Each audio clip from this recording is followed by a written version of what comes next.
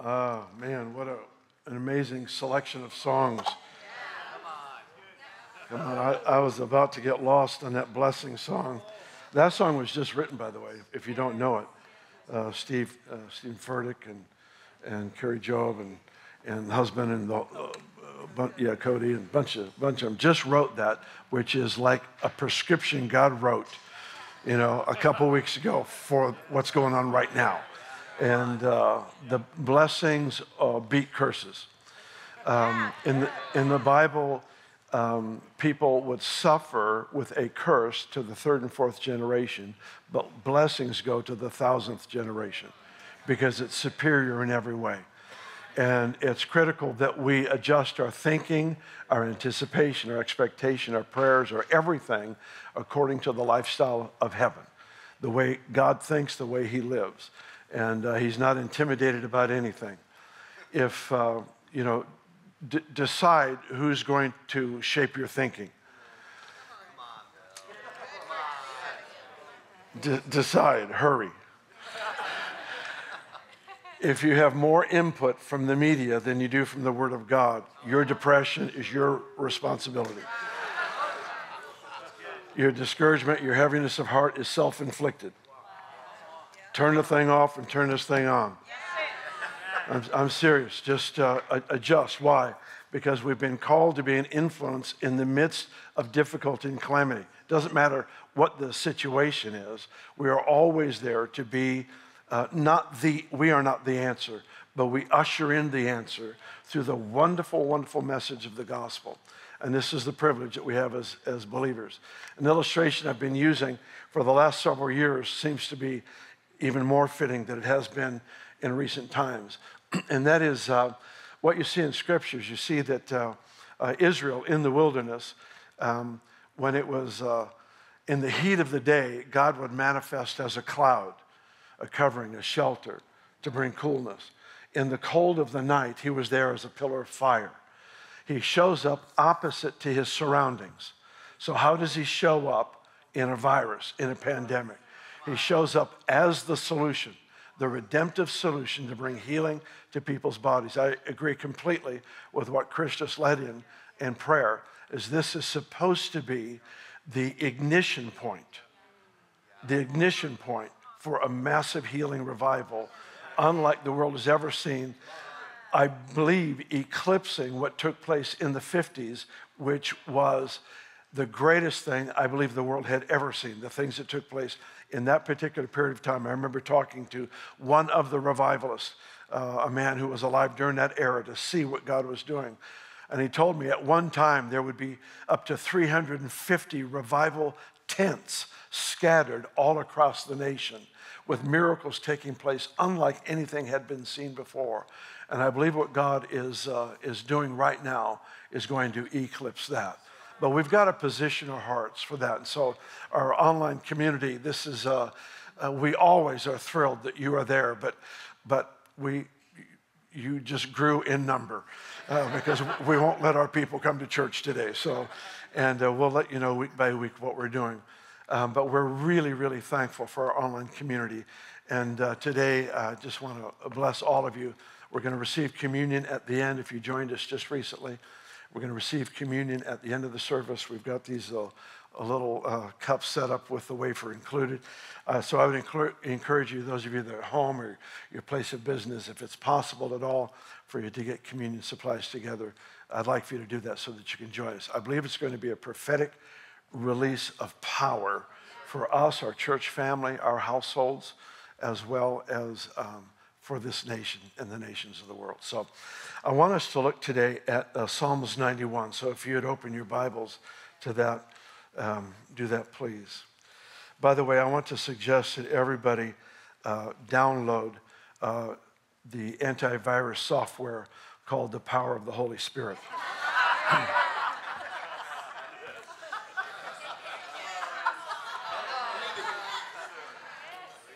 It's the antivirus software.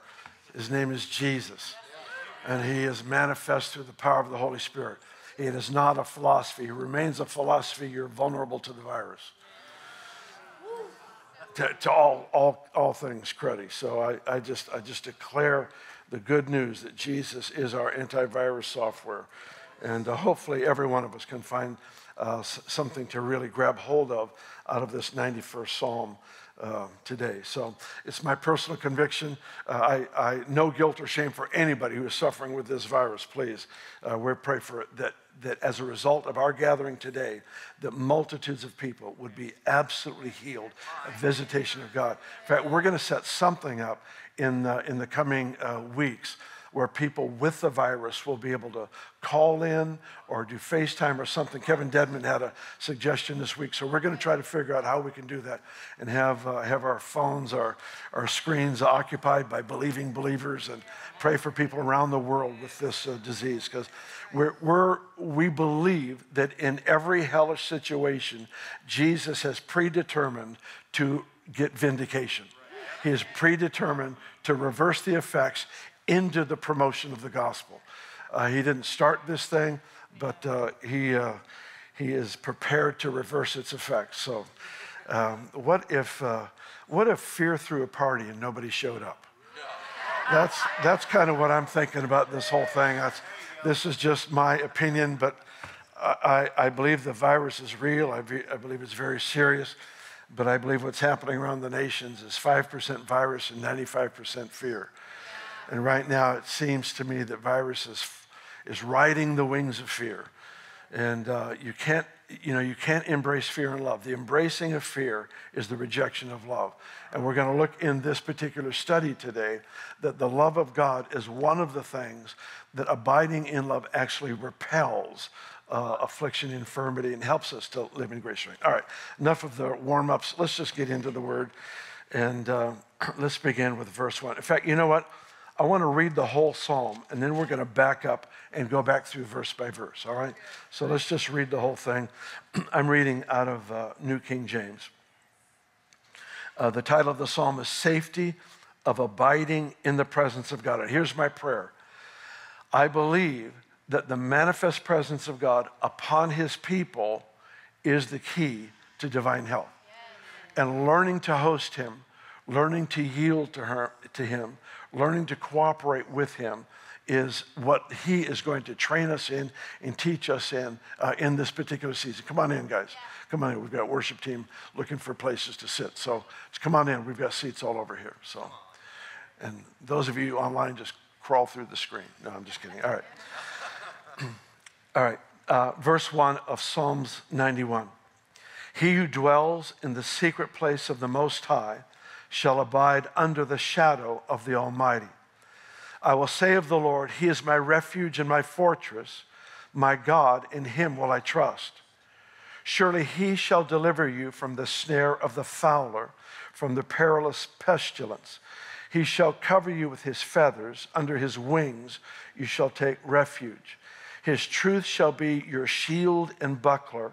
You shall not be afraid of the terror by night, nor of the arrow that flies by day, nor of the pestilence that walks in darkness, nor of the destruction that lays waste at noonday. 1,000 may fall at your side, and 10,000 at your right hand, but it shall not come near you. Only with your eyes shall you look and see the reward of the wicked.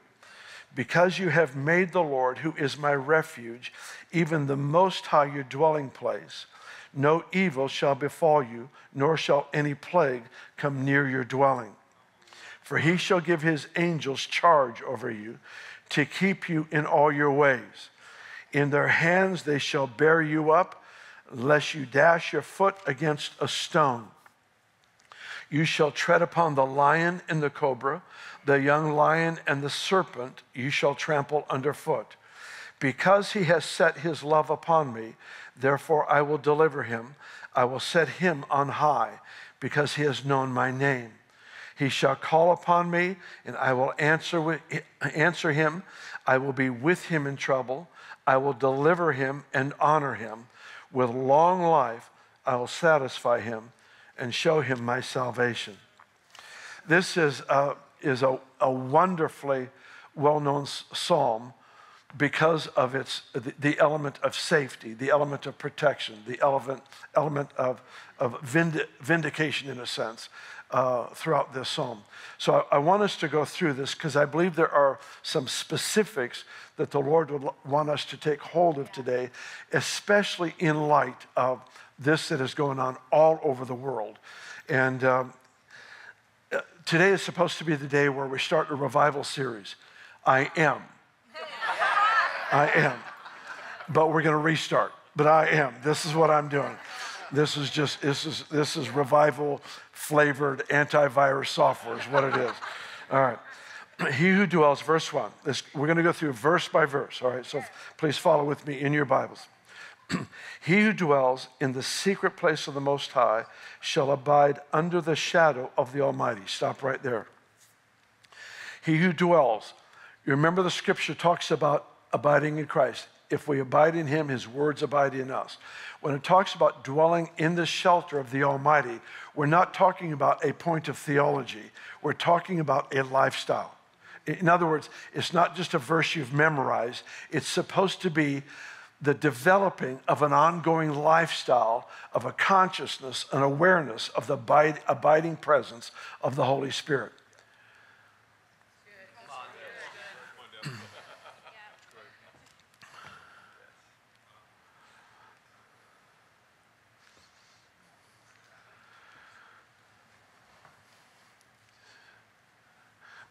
Many people stop short of a divine encounter because they're satisfied with good theology. The word is the invitation to meet the person. This is not supposed to be just a verse I quote. That's valuable. It's supposed to be the endeavor of my heart is the discovery of the manifest presence of God upon me as a surrendered son, upon me as a yielded vessel. He says, he who dwells in the shelter of the Almighty shall abide under the shadow of his wings, the shadow of the Almighty. The shadow is a dark place. I'll never forget, my grandmother, my mom's mom, she was losing her eyesight. And so many of us would read. I would take turns reading to her from the scripture. She would memorize entire Psalms, and my uncle would memorize books of the Bible. They were just into that memory thing, which becomes contagious after a while, you know. And I would sit down. I remember she wanted me to read to her a particular book by Corrie ten Boom. And in this book, as I recall, it was some sort of a devotional book that she had written. And in this book, she talked about dwelling under the shadow of the Almighty. And she made this statement, and I've never been able to shake it, thankfully. She made this statement that sometimes it's dark because he's so close. Sometimes it's his nearness that causes things to be out of focus. It's that shadow of presence. And sometimes we mistake the moment that we're in by natural interpretation instead of the realization of what Scripture says. Scripture says you're in the shadow of the Almighty. So the people who turn their affection towards the ongoing manifestation of the abiding presence of the Spirit of God, those people dwell in a habitation that even when it's dark, it's only a testimony of his nearness. Verse 2.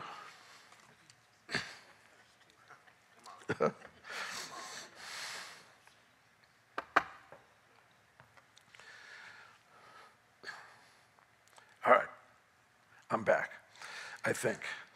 I will say of the Lord, he is my refuge and my fortress and my God. In him I will trust. I will say of the Lord, he is my refuge, my fortress, my God. In him I will trust. This is the only proactive position in the psalm. One is implied later, but this one is the action point of this psalm. And it's, I will say of the Lord, he's my refuge, my portion. In him I trust. I always take this and I turn it into a personal declaration. God, you are the one that I trust. You are my refuge. And for years, when I come to that, I don't like the wording because I want to make it personal. And then it hit me. The wording is chosen for a reason. We are supposed to confess and declare that he is our trust. But this is actually a confession we are to make to one another. I will say of the Lord. It's important that we guard what we say to people, to one another, to the community. You're in the grocery store. Yesterday I was on a plane flying back from New Mexico, from a healing conference of all things, packed with people that were living the antivirus thing, you know. And I sat next to a lady who, she said, I wish I didn't have to fly. I'd rather not be in here. And she was wiping everything down with sanitizing cloth, which I think is smart. Let me come back to that. Common sense needs to be embraced. Just don't let common sense be the hiding place of fear. There are some people that are saying right now, taking any precaution is an act of fear. Now, don't be stupid. Don't play with a rattlesnake and call it faith. All right, I feel better. So the lady next to me was wiping everything down. She said, would you like one of these? I said, no, I've got the liquid stuff. I've already done it. I'm good, you know. She said, I wish I didn't have to fly. She's just very afraid. And that's where you step in and just you don't ever want to make somebody feel ashamed for their fear. You don't ever want to do that. You just want to throw them a lifeline, that's all. Don't make people feel guilty because they're struggling with fear. Because, you know, some people have lost loved ones. Other people have a history of sickness. They've got a reason for it. You know, don't make people feel guilty for their struggle. Just throw them a lifeline. Just be hope-centered. Both hopelessness and hope are contagious. Choose how infectious you want to be. All right? So here it is. He says, I will say of the Lord, he is my refuge, my fortress, my God, in him I will trust. So when I was thinking about this, here's this passage in Colossians. It says, let the word of Christ dwell in you richly in all wisdom, teaching and admonishing one another in psalms, hymns, spiritual songs, singing with grace in your hearts to the Lord. What is that? It's actually a confession of truth, scripture, and even in song. It's interesting, they would apply psalms, hymns, spiritual songs. Psalms are biblical songs. Hymns are things that were written in songs that have been written. Spiritual songs are the spontaneous. And there are times for them to be sung to each other, which is not a practice that we do, but we should maybe learn how to do it. Except some of you just sing softly. That was a bad joke. That was a bad joke. That was like when Chris went to visit my dad when he was in his final days. Chris said, I feel like I'm supposed to sing over you. and my dad asked him to sing On a Hill Far Away. And he said, you mean the song On a Hill Far Away? He says, no, On a Hill Far Away. So, yeah.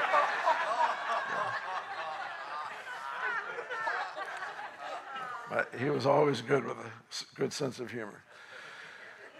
So here it says, I will say of the Lord. There's another place in Isaiah 35 where it says, and I'll just read it to you quickly here. It says that we say to the one with weak knees, with feeble heart, be strong, take courage. And the very next verse says, then the eyes of the blind will be opened. Then the ears, the tongue of the dumb will be loosed. It's guarding what we say to each other. Being intentional in our decrees to one another is a huge part of this thing we call faith. This life of faith, this thing that we call the faith that we are in, this faith in Christ, this walk with Christ.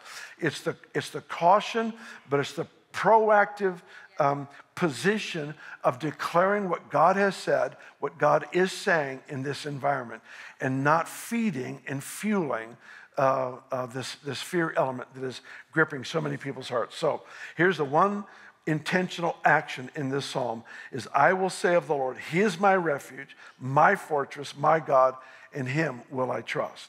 Verse 3, surely he shall deliver you from the snare of the fowler and from the perilous pestilence. To me, this implies, snare of the fowler, they would set a trap for a bird to catch a bird. Fowler, snare. He will deliver you from the snare. To me, it implies that maybe you got caught in the snare and he's going to release you. So if you didn't get the protection you're supposed to get to keep you from the snare, once you're in it, he's going to release you. The whole point is, so all of you that are watching, some of you are in absolute divine health, others of you are struggling. He will deliver you from the snare. If you got caught in this snare, it's not shame, it's not condemnation. We live in a world of sin. We get exposed to stuff, and it's not your fault. The good news is he will deliver you from the snare of the fowler and from the perilous pestilence. Verse 4, he will cover you with his feathers. Under his wings you shall take refuge. His truth shall be your shield and buckler. A buckler is a small shield, so it's more of a hand-to-hand combat type picture.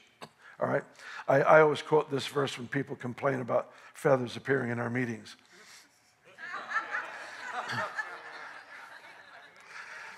He shall cover you with his feathers. Well, that's not literal, Bill, and I'd say, I know, that's what I thought. All right, verse 5. Verse 5, you shall not be afraid of the terror by night, nor of the arrow that flies by day. This is important, the distinction. In the New Testament, the arrows are the enemy's thoughts.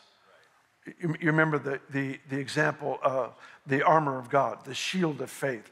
It's to absorb. The shield of faith is to absorb the thoughts, the ideas, the suggestions, the temptations, all the junk that the enemy throws our way. So that's what the arrow comes during the day when you're alive and thinking. At night is the terror. And so he's distinguishing. If you go to bed with fear, you're embracing this thing that says something could happen in the night.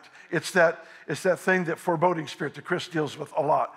The expectation or anticipation of something wrong happening. Oh man, I hope our family member, I hope something bad doesn't happen to this person, that person. That foreboding spirit is that terror in the night.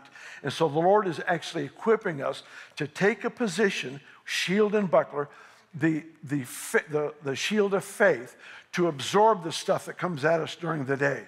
But to do it so well during the day that when it's time to go to bed, we can go to sleep in rest, knowing that he will defend us. Now I'm going to throw in a word. It's not a biblical word. It's a word, it's the one of 2 times in my life I've had the Lord wake me up in the middle of the night with his voice.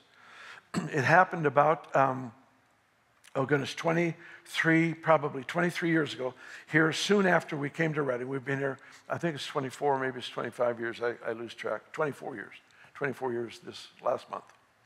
So it was about maybe 23 years ago. I was awakened in the night with this phrase: he watches over the watch of those who watch the Lord. He watches over the watch of those who watch the Lord. Of course, we know in pondering, after I heard that, he awakened me with that voice. I don't ever want to equate that with Scripture. I'm just saying he spoke something to me that was important for me to hear in that season, but also right now. He watches over the watch. We know what a watchman is. A watchman is positioned on a wall to see what might be coming towards the city. Good news here. We have people coming in to trade. Open the gates. Bad news here. We have people trying to sneak into the city to kill, steal, and destroy. And so the watchman keeps awake. And this verse said, he will watch over my watch if I'll watch him. So this terror by night thing is that we go to sleep literally with our eyes on him, knowing that he will watch our watch on our behalf. Amen. Bill, that was an excellent point. All right. Let's, verse 6 is basically the same thing. Nor the pestilence that walks in darkness, the destruction that lays waste at noonday. Verse 7, 1,000 may fall at your side, 10,000 at your right hand, but it shall not come near you. Only with your eyes shall you look and see the reward of the wicked. I want to be careful here. First of all, the judgment verses in the Old Testament, I don't want to ignore. I don't want to wash them away and pretend they don't exist. That's not healthy, nor is it accurate. Whenever I see a person who lives in corruption, in evil, it doesn't matter how deep they are lost, I always am praying for mercy. I don't care how lost they are, how demonized they are, how they may be a self-proclaimed devil worshiper. It makes no difference to me. I'm going to pray for the mercy of God. But I will let you in on a secret. In my prayer, Lord, if they absolutely refuse to repent and they will not turn, then please use your dealings with them to release the fear of God to the people of God. Awaken us to this reality. Now, another thing I need to say is just because you have difficulty or are struggling or you're sick or whatever, that's not the judgment of God. All right, so anybody who's watching online here, we're going to pray for this at the end. It's not the judgment of the Lord. That's not what he's doing. This is quite a different deal here. All right, verse 9, let's move on from that. Because you have made the Lord, who is my refuge, even the Most High, your dwelling place, referring back to verse 1, no evil will befall you, nor shall any plague come near your dwelling.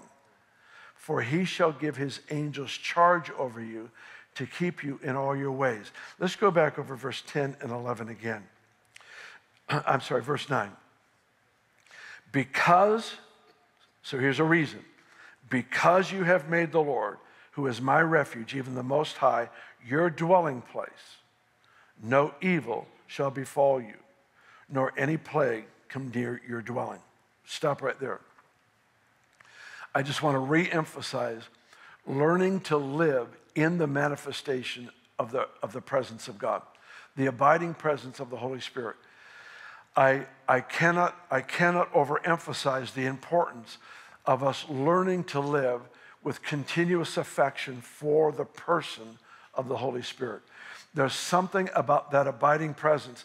It's not just that he protects us, it's the closer I stay to his heartbeat, the more I know what to do in a difficult moment. The disciples come to Jesus and say, why couldn't we cast the demon out of the child? Jesus says it only comes out with prayer and fasting, and he didn't pray or fast. Why?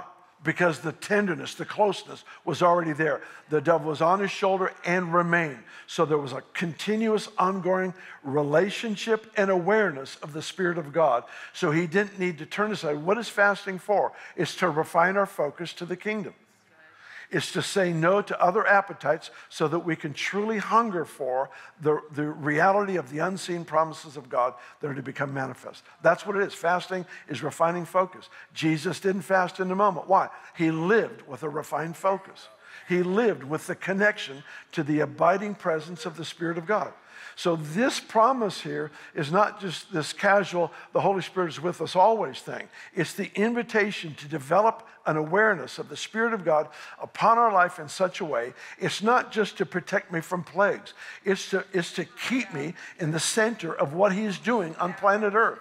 It makes me the offensive weapon, if you will, the one who can bring hope in hopeless situations, the one who refused to cower in the face of threat and disease and all the junk that goes on, unwilling to cower. I will not give honor to a disease. I will not give honor to a disease.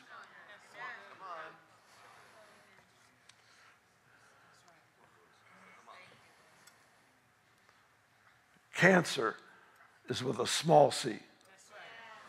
Jesus is a capital J. Always keep it big. It may seem silly to you, but that's what's going on in my head. All right. Because you've made the Lord, who is my refuge, even the Most High, your dwelling place. So here's two people have a conversation. Because you've made the Lord, who is my refuge, even the Most High, your dwelling place, no evil will befall you. How about seeing people that live in that abiding presence and making that confession over them?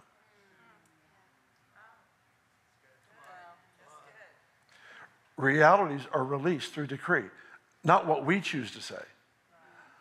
I mean, life and death is still in the power of the tongue, but, I'd rather just make sure I'm saying what he's saying. But how about being in that moment where you can look at somebody and say, you know what? I've got a good word for you. No evil will come near your tent. No evil will befall you. It's got to be declared. Christian, remember that time you prophesied about the people who couldn't have kids? They were trying for 13 years or whatever, and the Lord spoke to Chris and said, tell them they'll have a child by this time next year. And he was struggling, as every one of us would be, to make that kind of a declaration to somebody who couldn't have children. And the Lord spoke to him and said, if you don't declare it, if you don't say it, it won't happen. And so he did, and they did. Some things actually have to be declared to happen. We have to understand we are a part of that economy. That's who we are. That's how we live. That's how we function. Verse 10, no evil will befall you, nor any plague come near your dwelling. Why? For he shall give his angels charge over you to keep you in all your ways. In their hands they will bear you up, lest you dash your foot against a stone. As most of you know, one of my dearest friends is Randy Clark. I was just with him in New Mexico. And he tells the story of his time of ministry in Argentina and Brazil both. But in Argentina, one of the leaders that he was learning from and partnering with as he ministers in that country made a statement to him, and I'm not going to get it exact, but I'll get the gist of it.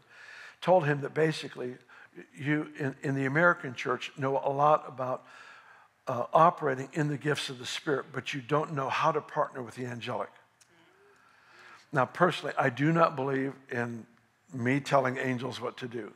I won't go there.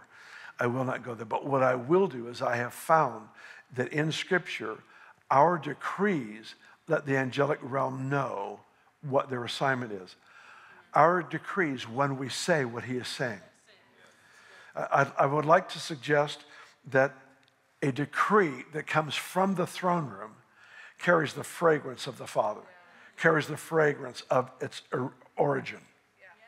There's something about that the angelic realm have a sense.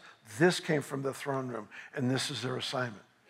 In Psalms 103, it says that angels carry out his word. In my thinking, that's when God declares a matter. There are sometimes he just declares a matter. That's their assignment. You can vote yes, you can vote no. Doesn't matter. It's going to happen anyway. But the second part of the verse says that the angels give attention to the voice of his word. In my experience, I believe the voice of his word, it's you and me.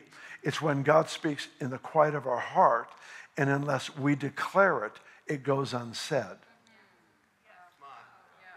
So if you can picture this, saying something that had its origin in the throne room, and we make that decree, his angels will give charge over you. That's a part of this confession that is made from one to another. His angels will give charge over you. What happens? As that comes from the heart of God himself, the angelic realm knows that's their assignment. I'm just supposing that's how it works. I know that in the natural world, we know flies are attracted to decay. Satan is called the Lord of the flies. The demonic realm is attracted to decay in thought, in morals, values. That's why what we say is going to attract one of two worlds. That's why there's life and death in the power of the tongue. Guarding ourselves to deposit in one another, not just hopeful words, but actually putting on them a bullseye that the angelic realm will reinforce. That's our assignment. A people of courage that must deposit the bullseye, if you will, of the target of God in this situation. And it's a lifestyle that we have the privilege of living. He will give his angels charge over you to keep you in all your ways. In their hands they shall bear you up, lest you dash your foot against a stone. Let's go to verse 13. You will tread upon the lion and the cobra, the young lion and the serpent you will trample underfoot. This is a passage that Jesus quotes, at least in part, in the Gospel of Luke. You will tread upon the lion and the cobra, the young lion and the serpent you will trample underfoot. Here's an important thought in this passage. This whole psalm is about protection until this verse. Then it basically says the protected are going to get vindication.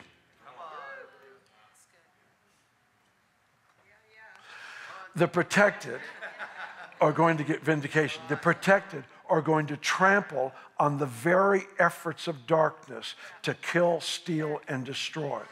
The protected, the ones who have been kept in safety, the ones that death, 1,000 fall at your side, 10,000 at your other side, those folks are now released to tread upon the powers of darkness that caused the disaster in the first place. We are summoned not to sit idly by and just pray, oh God, please protect me, protect me. Please keep me from harm. To think that way is almost yielding to the virus. In this case, the coronavirus. But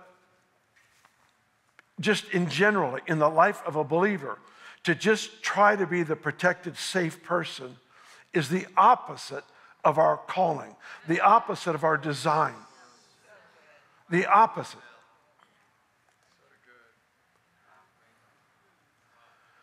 The safest place in the kingdom is the front lines of battle.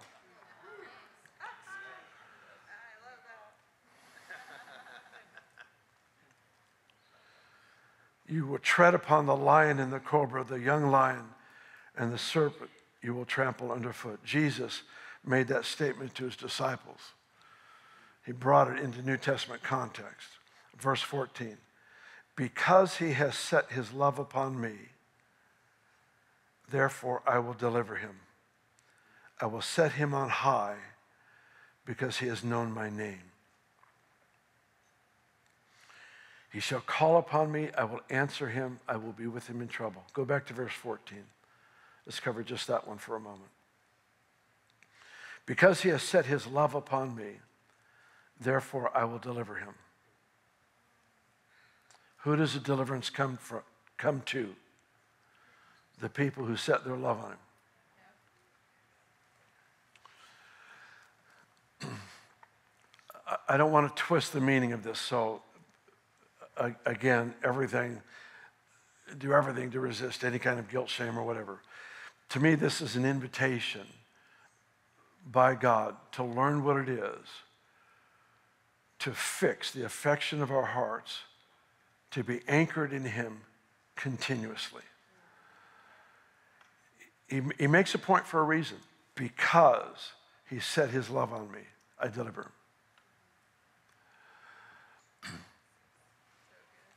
I know when I'm home, I tell my wife that I love her many times a day. Many times a day. Many times, sometimes during a meal. It's going to be repeated frequently. I'm going to reset. I've already set my love on her, but I reset. See, in Acts chapter 2, it says, and they continually devoted themselves to the apostles' teaching, to the breaking of bread, to prayer, to fellowship, etc. They continually devoted. They continually re-upped the contract, re-signed the contract. There's something about this passage that provokes me. Because he has set his love upon me, therefore I will deliver him. There's something about the ongoing, I hate to reduce it to a discipline, but if that's what it takes, do it. The ongoing resetting of our affection for him throughout a day. If you need it, set it on your alarm to remind you. The resetting of our heart of affection for him. There's something about that. He's such a lover that he's drawn. I've talked about this through the years. But in going to sleep at night, I turn my affection towards him. When I go into a difficult situation, I'll stop, turn my affection towards him until I can sense his presence resting upon me. It's not that he wasn't before, but something happens. Either he comes or I become aware. I don't care what it is, I like it. Turn my affection towards him, and something happens in that moment where there is a manifest presence of God upon me for whatever environment I walk into. And I've told you before, I remember a store I used to shop in that it was a grocery store, but it had cultic stuff there too. And I loved to shop there. And I remember the owner taking me aside one day. Before I'd walk in, I would just stand at the door. I'd go to the back door, I'd just stand at the door and just turn my affection towards the Lord. Make sure that I could sense the Spirit of God resting upon me. Then I would walk in and just shop. I wouldn't do anything different than anyone else. But the owner took me aside one day and said, Bill, something is different when you walk in the room. I know it's because the manifest presence of God resting upon me. So this is what he's saying.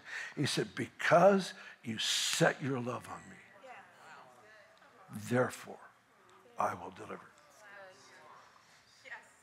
So I just pray right now that every one of us upgrade that resetting of the affection of our heart for him. Not just reduced to a discipline, but the increasing passion of the Lord would become our passion. I remember a prophetic word I heard, oh goodness, it was probably 1972. It was before I was married, which was 73. I remember sitting in a service in Bethel Church, the other old location, and this woman prophesied, and she said, if you long for me as I've longed for you, you will be satisfied. If you long for me. What does it mean to set your love on God? It means you've received his love. Do you know that? Do you know the scripture says we love him because he first loved us? Do you know when I love him, I'm only loving him back with what he gave me? When I opened up my heart to receive his love, he gave me the capacity to love him back.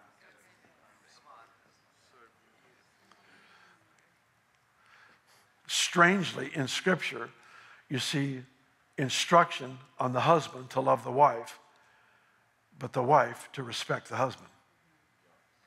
Why? Because if the husband does a good job loving the wife, she doesn't need to be commanded to love in return. Come on, sir. And all the women said, yes, amen. But you get the point. You get the point. The point is it's actually carried on in the illustration of Christ and his church, the husband and the wife.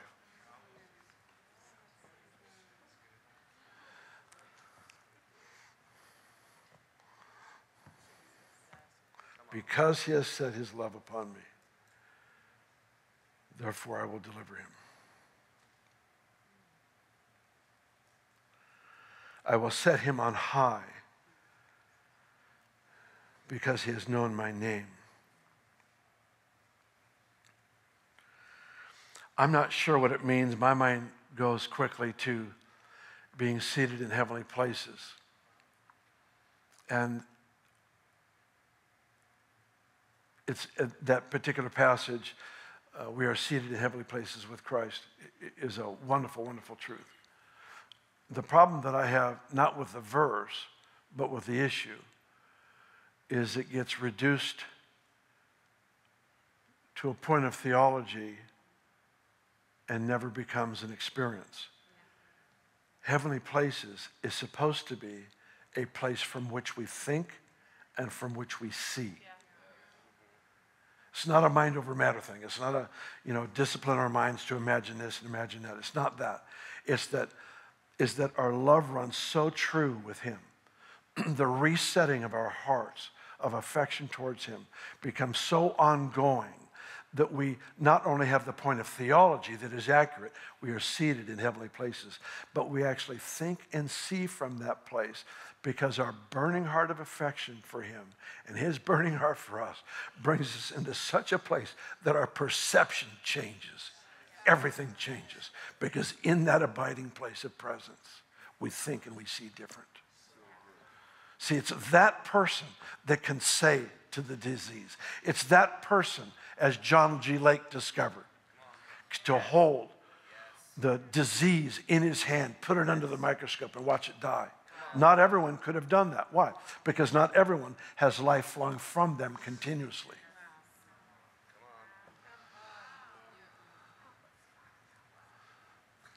If you take a garden hose and you put it in foul, putrid water, whatever's in that puddle is going to leak into the hose.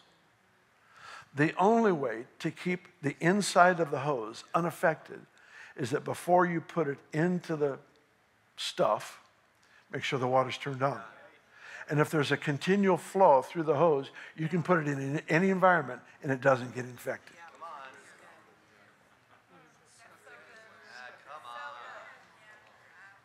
We got people setting up barriers of protection around themselves because they don't have enough flowing out. You get the stuff flowing through you, that yieldedness.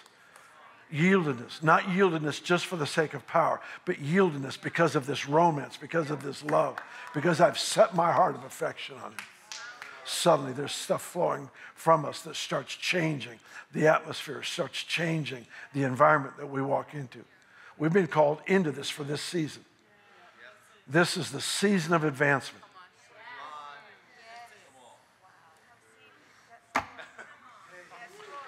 All right, we're getting close to the end. That's right. Verse 14 again. Look at it in your Bible. Verse 14 again. Because he has set his love upon me, therefore I will deliver him. I will set him on high. It's actually a place of safety, in a sense, unreachable. By the way, the scripture teaches pretty clearly that we are out of reach of the enemy, but not out of sight. That's why he prepares a table before us in the presence of our enemies. You're out of reach, but you're not out of sight. Why? I think the Lord loves to torment the devil. That's just my thought. I think he rather enjoys. And you know what? You're sitting at a table and you've got the enemy all around you. What is your attention on? Any situation where you feel like you're under heavy assault, if you'll refine your focus, you'll find the table of fellowship. He prepared a table before me in the presence of my enemies. If all you see is the enemy, then you need to readjust, get back to what God has said about your life. Find the table of communion. But in that table of fellowship with God is all of our place of great strength, great confidence, great life, great health. All right, getting down to the end. Verse 15. He shall call upon me, I will answer him. I will be with him in trouble. I will deliver him and honor him. With long life, I will satisfy him and show him my salvation. Verse 15 again. He shall call upon me, I will answer him. I'm not going to go long on this one, but I am so tempted. And let me just tell you why.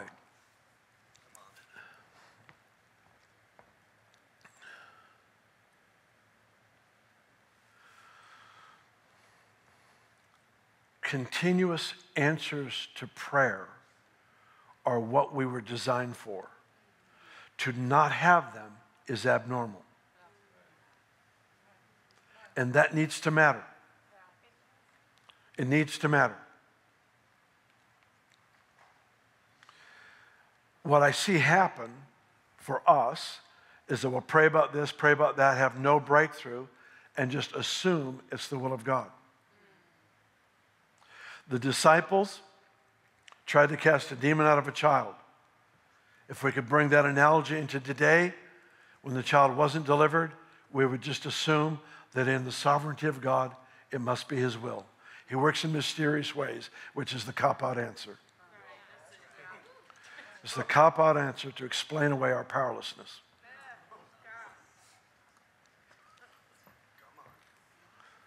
I'm trying. So what did the disciples do? Jesus comes along. He brings the deliverance. I made reference to it earlier. It brings deliverance to the child. He asks the disciples, how long am I going to be with you? Which seemed to be a question he asked often. How long shall I be with you? And then the disciples, they're stunned by, first of all, they're stunned by the fact they couldn't bring deliverance. Why? Because they have a history of success. Jesus sent them out 2 by 2. They've been with him in those moments. They've been in there with him. They are the most trained people in deliverance of anyone to ever live except for Jesus up to that time. And so they're shocked when it doesn't happen. That's a good shock. When something doesn't happen. The day's coming when we're going to be shocked when somebody isn't healed. So Jesus brings deliverance. And it says the disciples took Jesus aside privately and they said, how come we couldn't do it? How come it didn't work when we tried? And of course, Jesus said, this kind only comes out with prayer and fasting. What's the point? When they didn't get an answer, they took Jesus aside. What we tend to do is stop praying. It's supposed to bother us enough that we look at the lack of a breakthrough as an abnormality. Something didn't work right. I'm not going to blame it on the sovereignty of God. I'm not just going to say, well, somehow this must be God's will. I'm not going to do the cop-out thing and push it under the sovereignty of God. I'm going to take responsibility and come before the Lord until I find out why. Take Jesus aside. Take Jesus aside. I'm asking all of the Bethel family, online community, and the Reading, the local community, take at least a day this week, if it's physically possible, to fast and to cry out to the Lord. We've got to hone our focus in this season. We have to refine the focus to what God is saying and doing. This is our greatest opportunity for advancement. This is our greatest opportunity. It needs to come in miracle power. It needs to come in economic release, both for businesses, churches, ministries, all over the world are being unbelievably hit by this thing. What has happened? We are being set up for massive, massive revival. How do we know this? Let me give you just one historic lesson. You know, we talk a lot about the Azusa Street revival. I did not know until yesterday. The Azusa Street revival is 2006. Excuse me, 1906. Maybe I just prophesied. All right. 1906 is the Azusa Street revival. What I did not know until yesterday is that there were sparks of revival all over the United States in 1905. And there were about 1 million, which the country size at that time was very significant, 1 million new conversions in 1905, which set the stage for an explosion in 1906. What's happening right now? Corporate gatherings around the world of tens of thousands and even hundreds of thousands. We have Louis Palau, we have Franklin Graham, we have so many others in the Calvary Chapel movement. Their evangelists are holding these massive crusades. We've got the Send, we've got the Call, we've got all these things, Daniel Kalenda. We've got this stuff all over the world of the gathering, Bethel Music and their gathering of tens of thousands of people. All over the world, this stuff's going on. And what's happening right now? All of it is shut down. Why? The enemy fears the impact of that. And the assault is on the business community because that's what funds the movement. This is the moment for vindication, but I believe it takes aggressive prayer on your part and mine, where we stand in the gap and we say, not on my shift, not on my shift. What's been happening in the last couple years is 1905 all over again. It's that God has set the stage for an explosion to take place that is to take place right now. We're being positioned for it. If we'll posture ourselves with faith, guard our hearts from those random fearful thoughts where we deny love and embrace fear, and position ourselves to find out what God is saying and make the decree. Get into the battle. Get into the fight. Take that time. Take a day to fast. Cry out to God. Lift up your voice. Contend for those who are suffering. We have friends right now, people that I know that have been hit by this thing. They're suffering horribly. We stand in that place. We stand in that place. We make that decree. I took the communion with me this week and just walked in my hotel room, just declaring the names of these individuals. Jesus bore their affliction on his body. He bore yours, mine, on his body. There's no sense two of us paying the same price. No sense. Makes no sense. So here he says, I will be with him in trouble. He says, I will answer him. I will be with him. I feel like, do you know where every one of us started our life in Christ? All of us, you could take all of our gifts, all of our history, our heritage, or all the stuff about our life, and just take everything away until you come down to the one common denominator. The one common denominator is we called upon the Lord, he heard us, and he saved us. Our life started with an answer to prayer. Our life started as an answer to prayer. We lifted up our voice. We cried out to God. He met us, and he performed the greatest miracle we will ever see in our life, and that's the salvation of our own souls. We started in the miraculous. It was never supposed to decline. It was never supposed to decline. So he says, he'll call upon me. I will answer him. I will be with him in trouble. I will deliver him and honor him. I will be with him in trouble. That tells me sometimes I'm in trouble. But he's with me. The table of fellowship is there in the presence. All right? I will deliver him and honor him. That's a strange conclusion. I like this. I'm not just going to set him free and protect him. I'm not just going to get him out of the snare. I'm going to honor him as one of mine. I'm going to mark him and let her know that this one follows me. I'm reminded of Gideon's prayer where he told all of the 300 soldiers around him, as you break these pitchers, remember they had these torches with pitchers over them, and as you break those pitchers, yell out, for the Lord and for Gideon.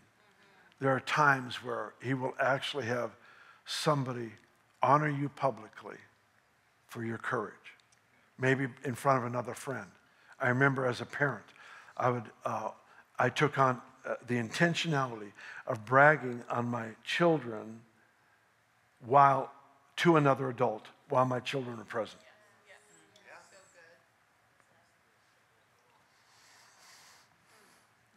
I remember when Eric drew on a bedroom wall in our house, and he drew this city landscape, these high-rise buildings, with windows and everything. And I got home, Benny said, you need to come and see what Eric did. So I went in, I'm looking at this wall, Eric's standing there like this, I don't remember how old you were, 4 or 5, something like that. So I'm looking at all, he did it with crayons, and marked all over the bedroom, this spare bedroom wall. I'm looking at these things. I said, son, that's really good. You did a good job. Look at these. Look at the details here. Look at these windows. You drew windows here. He's got big buildings, small buildings. This is amazing. You did a good job. So I went on and praised him for a while. And then I said, next time you want to draw, they'll just let us know. We'll get you paper. And then a week or so later, we had guests over for dinner. We had friends over for a meal. And after the meal, I said, hey, you guys got to come with me. Come see this. Come back in the bed. So I took our guests back in their bedroom, and Eric's standing there all happy. And I said, I just want you to look at what my son, the artist, drew, But what Eric drew, look at this. Look at the details here. Look at the windows. And look at all this stuff. That's what he does. And be the child that realizes the privilege that he promised, and I would honor him. Don't deflect it. Don't deflect it. If we don't know how to receive honor, we'll have no crown to throw at his feet. Last verse. With long life I will satisfy him and show him my salvation. It's the promise of the Lord to us.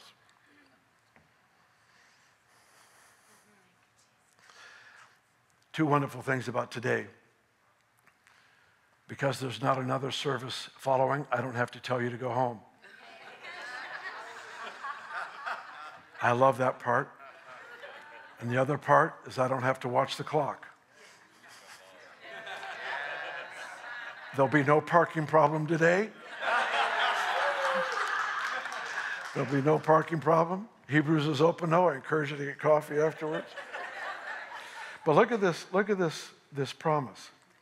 With long life, I will satisfy him. There's two things there.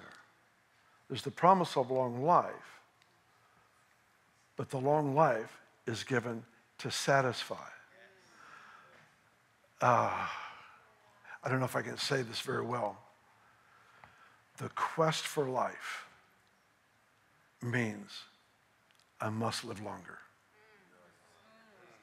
Some have lost the quest for life. Some have lost it. They've retired from this, they've quit from that. All they have is just the routine of making it through every day. It's no longer the adventure of faith. For them, it's no longer the conquest. It's no longer bringing in fruit, harvest for his glory. It's just been reduced to just abiding in Christian discipline and fellowship. But there's no quest for life. He says, with long life, I will satisfy him. All right.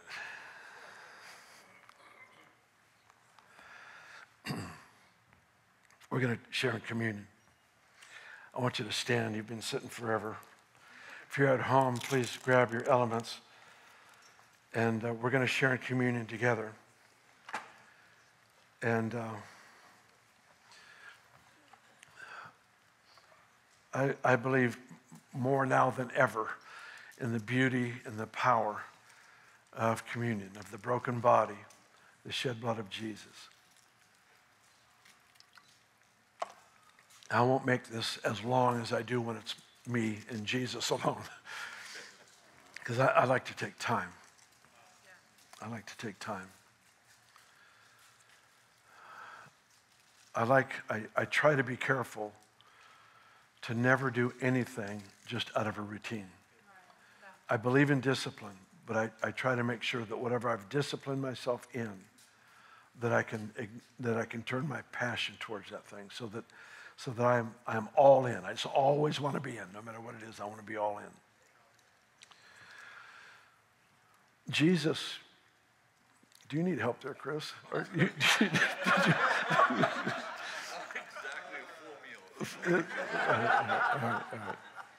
You got it up in there. Okay, all right. Those of you at home probably don't have this problem of trying to get the combination to work here. Jesus broke bread, and he turned to his disciples and he said, "Take and eat. This is my body." Now, I don't understand this part, but I don't feel I need to. I just want to honor what he said. He said, "This is my body." He didn't say it represents my body. He said, "This is my body." So my approach to this is supposed to be with that kind of reverence, with that kind of value.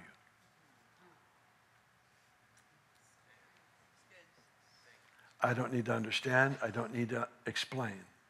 What I need is to approach it with the value he placed on it. Later in Corinthians, he says, many are sick, and a number even die because they don't judge the body correctly. He could have been talking about this. He could have, the context, been talking about this. So today, we hold in our hand the testimony of his death, the stripes that he bore. When I partake of the bread, I use that as a moment to declare over myself, my family, my extended family, to declare over them, by the stripes of Jesus, I was healed. By the stripes of Jesus, I was healed. I pray for different friends by the stripes of Jesus. I've taken you through this in times past. Something I added about 3 or 4 months ago is I remembered something out of the book of Ephesians chapter 2, where it says, Jesus bore in his body the dividing wall between Jew and Gentile. He destroyed the power of division with this offering. So I pray not only for people with sickness, disease, friends of mine, based on the payment has been made. I then move into praying any place I know where there's division. Jesus, you paid more than an adequate price for there to be no division in that situation. Doesn't matter to me whether it's a family conflict, it's racial reconciliation that needs to happen. Doesn't matter in what category, how large or how small, the payment he made was more than enough. More than enough. So I'm going to ask all of you here, all of you at home, we're going to take maybe 2 minutes. I want you just to pray for whoever God brings to mind. But here's what I'm going to have you do that's important in my walk. I have to make it a confession. By the stripes of Jesus, I was healed. By the stripes of Jesus. And then I'll pray for different people, for Kathy Valentin. By the stripes of Jesus, Kathy Valentin was healed. Eli Spooner was in a very, very tragic accident last night. Very, very tragic. I'm not going to go into it now, but one of our own. And we today need to stand in agreement for an absolute creative miracle in his body right now. And you have different people. But let's take like 2 minutes, and I want you to pray for whoever God brings to mind. You won't be able to cover everything, but let's do the best we can in 2 minutes. But make the confession, and I'm going to ask you, pray this out loud. No one needs to yell, but I want to hear the sound of people before God with the value for his body that has been broken for us. Let's do that now. You got 2 minutes.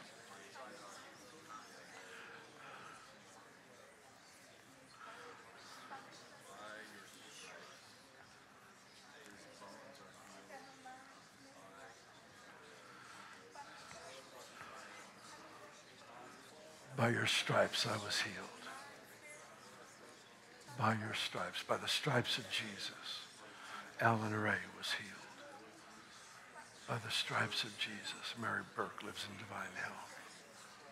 By the stripes of Jesus, Kathy Valentin is fully restored. Eli Spooner, fully restored. Jean-Luc, fully restored. Fully restored. Entire household, fully restored by the broken body of Jesus. By the broken body of Jesus. Remember, pray both for division areas and healing areas. Declare absolute peace. The peace of God to overwhelm the broken situations, any broken situation in our community. We declare the peace of God rules and reigns over all.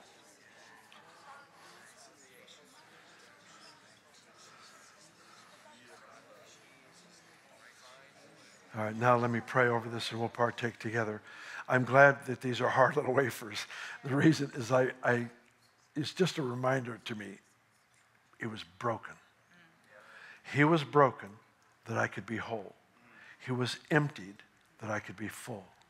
He was despised that I could be celebrated.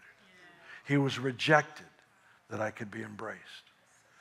He bore affliction that I could be healed. He became poor that I could become rich. He did everything in opposite to launch us into what's available right now. So let's just make this decree together. By his stripes, I was healed. I pray for divine health to rest over my household and over our extended church family in the name of Jesus. Amen. Partake of the bread.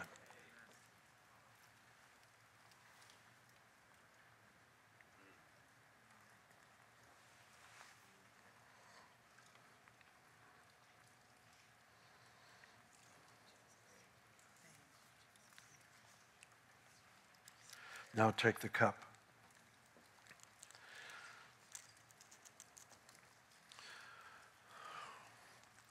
I love this. I love this so much. This is when I get to pray for every one of my family members by name. And in my decree, my confession at this point is, as for me and my house, we will serve the Lord. Say that with me. As for me and my house, we will serve the Lord.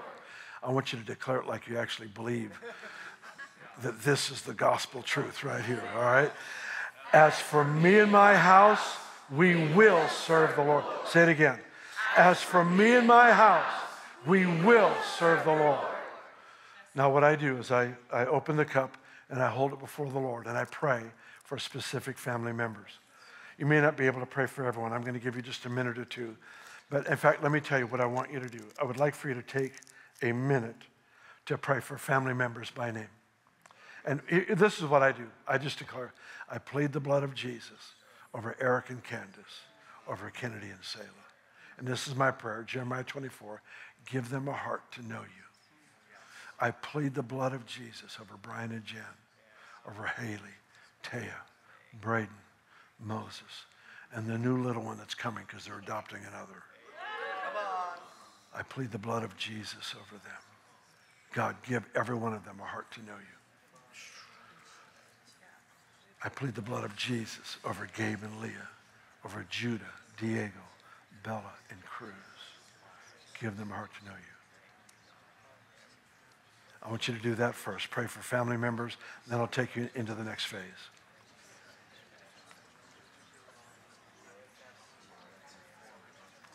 Give them a heart to know you, God. Every family member. Dreams in the night, encounters.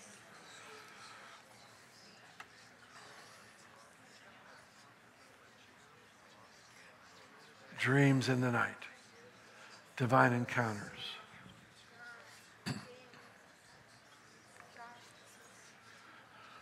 Prodigal son, prodigal daughters, prodigal parents, uncles, aunts. We just declare, come home. Come home. In fact, I pray that every household here, we would see salvation extended to neighbors around us, next to us, across the street, behind us. There would be this awakening that would take place in home after home, where the dreams, the visions of the man in white would no longer just be in Muslim territory, but it would actually invade America. It would actually invade our own cities. The people would be awakened in the night with encounters with the man in white. Now, the next thing I do is I pray over those who, in my case, have opposed me and spoken against me, videos, books, whatever. That I pray for them, that they would prosper inside and out, and that they would have the joy of having children and grandchildren that serve him well, that they would have a rich heritage in Christ. Because these are all people who confess Christ, who, well-meaning as they may be, you never have the right to criticize a servant to their master. I will not do that. And so what I do is I pray to bless them. So anybody who has affected you negatively, take just a moment to pray for them. And then we're going to share this together.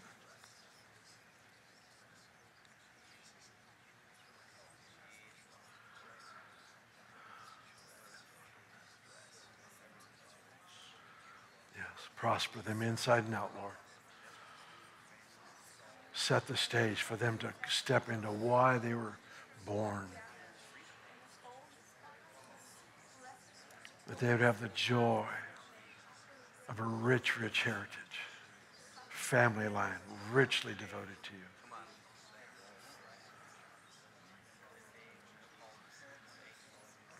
For what it's worth, I'm always careful to not pray that they would have a power encounter with God, because I'm not asking to be vindicated. I pray for their blessing in their context. Let God choose how. Do you understand what I'm saying? I'm not trying to sneak in my opinion about something. I'm praying for blessing in how they walk, all right? Let's hold the cup before the Lord. Let's make this confession together. As for me and my house, we will serve the Lord. Let's share this together.